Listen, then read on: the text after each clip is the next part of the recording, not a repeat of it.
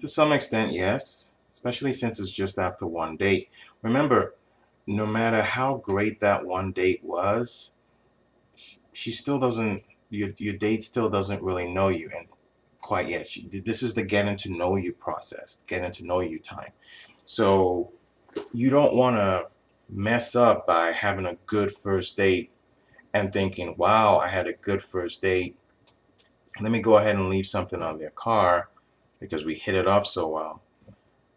Yeah, you do something like that, and they may have been having a great vibe about you after that first date.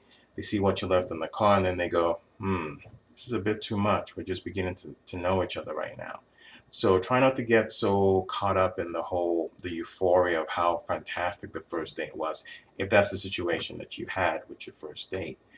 Or it could be on the flip side. Your first date didn't go too well, and now you're trying to make up for it by leaving something in the car, hoping that makes her good or make your date happy or whatever. Again, not the best way to go about it. So don't do that. It's not attractive. You could ruin it either way.